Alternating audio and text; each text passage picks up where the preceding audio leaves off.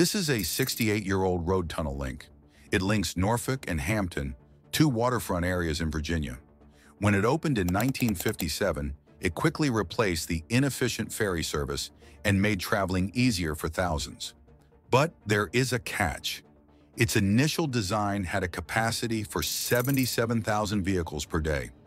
Fast forward to today, nearly 100,000 vehicles use this passage daily. It was time for a long overdue expansion, one that will cost Virginia almost $4 billion. This is the story of Virginia's most expensive construction project to date. You don't have to tell motorists that the Hampton Roads crossing is congested. They already know that since 1987. Back in 1987, just like today, slow moving. Well, a 4-mile backup did slow traffic for about a couple of hours this morning. For context, this was only 30 years after the tunnel was constructed. Fast forward to today, the condition has only gotten worse. Nearly 3 million passengers use these roads per month. During peak times, backups can stretch for up to 6 miles, leading to hours of delays. An expansion was long overdue. The Hampton Roads Bridge-Tunnel expansion was formally announced in 2019. It took the state more than 20 years of feasibility reports and countless environmental studies to do the obvious: add more lanes. In a nutshell, the project will widen the 10 miles of highway from 4 lanes to 8 lanes. Theoretically, this should double the bridge's capacity. We will discuss later how that might not be the case, but for now, let's stick to the basics. To understand what's going to change with the crossing, we first need to look at its current structure. The Hampton Bridge-Tunnel is a 3.5-mile-long crossing for the Interstate 64 and U.S. Route 60. Travelers start from the I-64 from Hampton and then transition onto the above-water bridge until they reach the northern island. This island acts as a transition point for the road into a tunnel. After emerging from the southern island, the road continues on a bridge spanning Willoughby Bay, connecting to Norfolk. The crossing consists of 2 spans, one headed to the east and the other to the west. The $4 billion expansion will add 2 new tunnels, which will be dedicated to eastbound traffic. The old tunnels will be used by westbound traffic. Currently, the eastbound and westbound traffic share 2 tunnels, leading to frequent congestion. But with this new change, both will have their separate portals and tunnel systems. This will enhance the capacity from 5,000 cars per hour to now 6,000 per hour. Once completed, the crossing will expand from 4 lanes to 6 lanes on land and 8 lanes over and under the water. Now, it does sound simple upon hearing, but doing the actual work is a whole different thing. It involves widening the I-64 highway on both sides of the Hampton Roads. New marine trestles will add over water to create a separate lane for eastbound traffic. The project will add a 3rd lane in each direction and a part-time drivable shoulder as the final lane. The final can be opened as a travel lane when traffic is heavy. The twin tunnels are being dug by this monster. It's a tunnel boring machine named Mary. Despite its pleasant name, the TBM weighs nearly 4,700 tons. It excavates, stabilizes, and installs tunnel lining simultaneously while advancing underground. Mary took 51 weeks to dig from South Island to North Island, completing its phase in April 2024. Upon completion, the Hampton crossing will have 4 general-purpose lanes, and the other 4 would be high-occupancy toll lanes. This project is complex because it combines both tunnels and bridges in its design. It's quite an unusual sea crossing in that way. Around the world, when you have to cross some kind of water body, engineers either dig a continuous tunnel or a bridge. But the Hampton Road crossing consists of both of these at different intervals. So what's the reason for this? To answer this, we have to first understand its location. Hampton Roads sits along the U.S. East Coast, where the James, Nansemond, and Elizabeth rivers flow into the Chesapeake Bay. Given the area's proximity to the Atlantic Ocean, this was considered an ideal spot for marine operations. That would explain why the world's largest naval base is situated here. The Naval Station Norfolk is the headquarters and home port of the U.S. Navy's Fleet Forces Command. The installation occupies about 4 miles of waterfront space, just enough for 75 naval ships to park across. Just a short distance from the naval base, we have the Port of Virginia, It's one of the busiest commercial ports on the East Coast. That's why the HRBT incorporates a tunnel in its design so that the marine operations are not disturbed. Now, theoretically, they could have created a bridge that was high enough to let ships pass through. But in the case of a war or a natural disaster, the broken infrastructure could block the vital shipping channels. Now, before the HRBT was introduced, people had two ways to cross the harbor. One was to hop on a 30-minute ferry ride that would take you to and from the peninsula. The ferry system could accommodate approximately 2,500 motorists a day. The second way was to embark on a 25-mile detour via Route 17 and the James River Bridge. As the population of Hampton Roads increased, these two were no longer viable options for a growing metropolitan area. In November 1957, the original two-lane structure of HRBT was inaugurated. It took 3 years to complete and featured a 12-foot lane. In just 7 minutes, motorists were able to cross the harbor for a toll fee of $1.25. Given the convenience, the Hampton Bridge-Tunnel won over other ways of crossing the harbor. Within a year, more than 6,000 vehicles were passing through its portals daily. With a price tag of $44 million, the bridge-tunnel design broke many records. It was one of the first of its kind to utilize a bridge plus tunnel system. The underwater tunnel between the two artificial islands had a length of more than 7,000 feet, the longest at the time.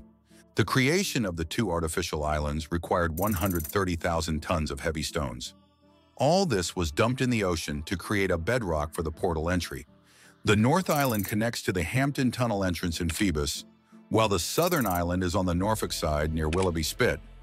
The tunnel stretching between these two islands was built using a technique called prefabrication.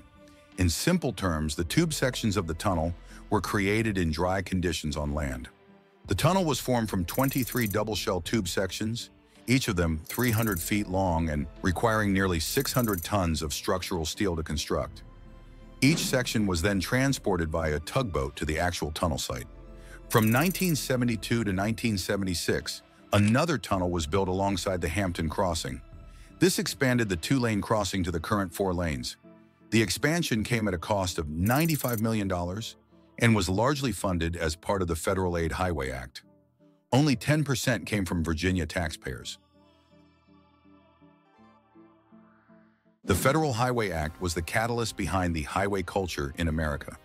Since 90% of the cost was borne by the federal government, it was a lucrative deal for the American states to develop their infrastructure.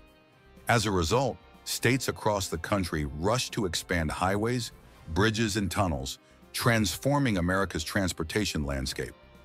The Hampton Roads Bridge-Tunnel expansion was part of this nationwide push, helping to accommodate increasing traffic demands between Norfolk and Hampton. Despite initial success, the highway culture fueled by the Highway Act also contributed to increasing car dependency. Currently, almost 73% of American commuters use their car to move between home and work, making it the most popular mode of transportation. So, if you're from America, surviving without a car is almost impossible. The new and safer highways emerging from the Federal Act prompted more people to buy automobiles. This led to a steady rise in car ridership with time. America is now stuck in a dilemma. It can't just rip off these highways, nor it can ignore them. As a result, it has to spend billions on upgrading highways throughout the country. Utah is spending $3.7 billion for expanding the Highway 15 highway. The Brooklyn-Queens Expressway is also getting a $4 billion makeover, and that's just the icing on the cake. As of 2023, there were at least 7 federally funded highway projects across the country slated to cost nearly $16 billion. It may seem logical to expand highways to counter congestion. If you want to double the motorway capacity, just add a few more lanes. The widest highways in the U.S. have more than 20 lanes. However, in recent years, researchers have pointed out that more lanes don't usually mean less congestion. So the 4 new lanes being added at HRBT for a cost of $4 billion might actually be useless. According to this theory called Induced Demand, the additional lanes will encourage more people to drive, ultimately leading to the same level of congestion as before. When road capacity increases with new lanes, the traffic initially improves. But over time, more drivers take advantage of the extra space, whether they are switching from public transit, taking more trips, or moving further away from city centers. The most well-documented example is of Katy Freeway in Houston. At its widest point, the expressway had 26 lanes, including service roads. This made it one of the widest highways in the world. It was expanded in 2008 with a cost of $2.8 billion. And yet by 2014, travel times increased by 30% in the morning. So, will the Hampton Roads Bridge-Tunnel expansion suffer the same fate? Critics argue that without alternatives like improved public transit or dedicated bus lanes, the $4 billion investment might only provide temporary relief. Currently, Hampton Roads boasts a population of 1.8 million, ranking it as the 37th largest metropolitan area in the United States.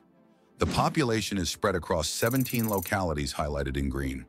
Among these, Norfolk and Hampton are situated at the forefront of the Atlantic Ocean.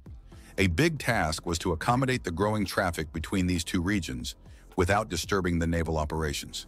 Since 2012, various alternatives have been proposed to enhance the capacity of the Hampton Roads crossing. As early as 2008, there was a proposal to add 2 lanes, creating a contiguous 6-lane facility. However, it was dismissed since it didn't provide adequate congestion relief. The option of reversible lanes was also explored, but dismissed due to safety concerns with 2-way operations. Perhaps the most unique option was to build a high bridge. This could either have been a suspension bridge or a cable-stayed one. However, there were a few issues with this proposal. The bridge would have to be significantly tall to allow large ships to pass underneath, which would have increased construction costs and complexity. Moreover, the U.S. Navy requires that no bridges be constructed above major navigable waterways. Since this is the world's largest naval installation, the vessels require no visual obstruction on their route. Finally, at the beginning of 2019, the current expansion plan was green-lighted. The construction is expected to wrap up by February 2027, with operations starting in August of the same year. Let's hope that this expansion does bring down congestion in the coming years.